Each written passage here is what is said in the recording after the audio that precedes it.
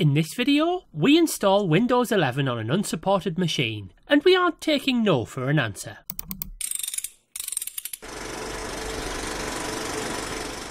Hello everyone, and welcome to TechFixFlix. You've checked Windows Update, and the news isn't good. You've checked tpm.msc, and no luck there either. You've checked your BIOS, but the TPM option is missing.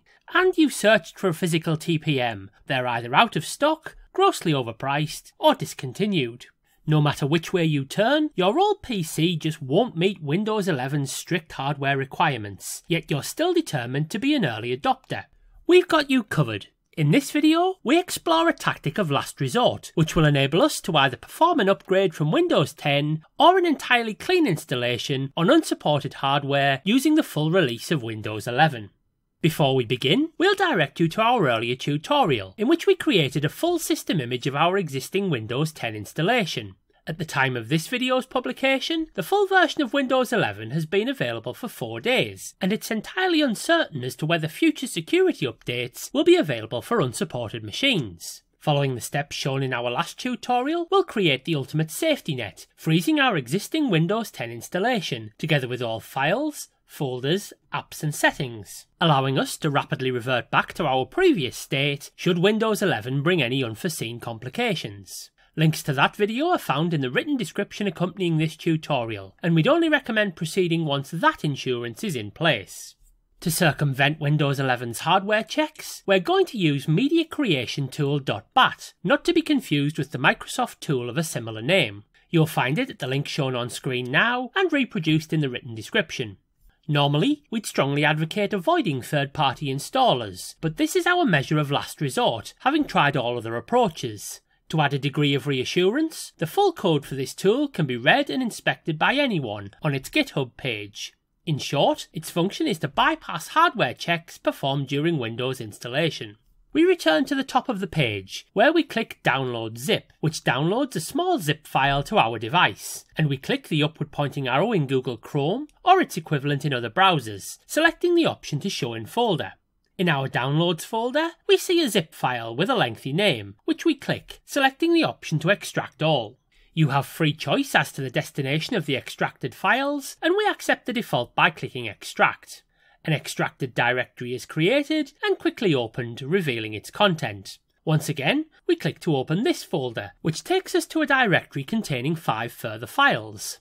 Note that we have the option to run either of these 2 files in conjunction with an installation ISO we already possess, but for now, we'll concentrate on the Media Creation tool, which offers us the greatest flexibility in our upgrade options. It may be necessary to temporarily suspend your system defences, such as your antivirus program. Again, we'd normally thoroughly discourage this practice on safety grounds, but in this instance, they'll hinder the operation of the Media Creation tool, and should you subsequently find your operation cancelled, you'll need to deactivate any program which might be blocking it. Here, we temporarily disable our antivirus software Avast, confirming our intention to do so. We'll re-enable all shields as soon as we've completed our use of the Media Creation tool. As you'll appreciate, we're disabling levels of defences designed to keep us safe, and bypassing hardware requirements designed to ensure the smooth operation of Windows, so you'll understand that if you choose to follow this path, you do so very much at your own risk, although again, this risk is offset by creating a system image. We click to run the Media Creation tool, and Windows Smartscreen also emerges to potentially block our progress. We bypass this intervention by clicking More Info, taking us to this dialog, where we have the option to run anyway. Clicking that option opens the Powershell window for the Media Creation tool, quickly followed by its graphical user interface. We've also closed all the other open windows to allow us to concentrate on the Media Creation tool. Whilst we have the option to select any historic version of Windows from 1507 onward, it's 11 which we're interested in today, and we click, taking us to a further dialog. We're going to initially create the ISO file, which gives us the flexibility to either perform an in-place update directly from the file, or create a U.S.B installer with a utility like Rufus, or use as the installation media as the basis for a clean installation in a virtual machine. It also provides us with a usable file which we can archive for future installations. We'll also explore creating a U.S.B installer later in the tutorial. We click Create ISO and the process begins. User account control may appear on some systems, and we click yes to provide the necessary permissions, noting that they can be suppressed permanently by following the steps in the tutorial shown on screen now and linked in the description. We're now essentially following the steps from the Microsoft Media Creation tool. You'll note that Windows 10 is extensively referenced throughout, at least in this version of the program, but don't worry, as this is very much a Windows 11 installation. There now follows a full download of Windows, obtaining 4 to 5 GB of data, and this may offer an opportunity to take a break from the PC. At the conclusion, the download is verified and the media is created. Setup then cleans before closing, and if you frequently use Microsoft's installer, you might imagine that this is the end of the process. However, you should be patient as the Media Creation tool returns to life, effectively modifying the ISO to remove the hardware checks. Once the Powershell window clears, we can return to the location of our uncompressed folder, opening it and opening its subfolder to reveal a new file named 1121h2. This is our ISO file containing a modified version of Windows 11, which will bypass hardware checks when used either to upgrade or perform a clean installation. Let's use this file immediately to update this PC. We click to open the file, which mounts it as a virtual optical disk, and here we click the setup file to begin the installation process. We again provide consent to user account control, and we see the familiar Windows logo, giving way to the setup wizard. We close the background windows to focus upon the installation, and click next to proceed. After a check for updates, our installer app needs to automatically restart, and having got a few things ready, we are presented with the license terms, where acceptance is required to proceed. After final checks and further updates, we are presented with a serious warning. As we know, our machine doesn't meet the minimum requirements, and specifically we're warned in relation to the availability of future updates.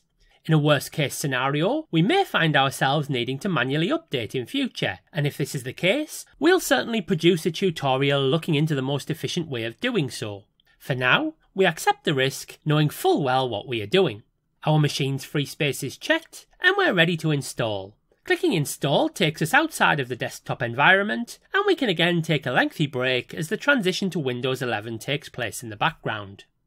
There will be occasional resets, but without the need for user interaction. Eventually we see our login screen, giving way to a few messages which span the gap whilst our desktop is prepared. Eventually, we see the Windows 11 desktop in all its glory, and the start menu also pops up. A few quick post-installation pointers. Heading to Windows Update, it's not immediately clear whether we'll receive any updates, as we're simply advised that we're up to date, and a further check fails to reveal any additional evidence, whilst our update history only points towards updates we've previously installed in Windows 10. Activation, as we'd fully expect, is inherited from Windows 10. Performing a clean installation is equally straightforward, and whilst we could image the ISO file we've just created using a tool like Rufus, the Media Creation tool itself offers this functionality. We've now inserted a USB stick with a capacity greater than 8 GB, and we'll rerun the Media Creation tool, again clicking more info when Smartscreen is triggered, selecting the option to run anyway. We again see the Powershell window, followed by the GUI, and we'll once more close all other windows in order to concentrate on the Media Creation tool.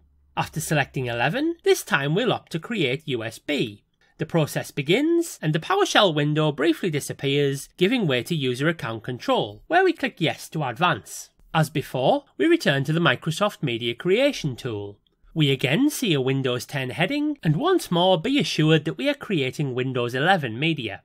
We select the default option to create a USB flash drive, clicking next to proceed. We select the only drive available, namely our E drive, and again click next to advance. After getting things ready, a full download of 4 to 5 GB takes place, and we can take a break as this phase will not require our attention. Once completed, the download is verified and the media created. At the conclusion of the process, we are advised that our flash drive is ready and we can click to finish.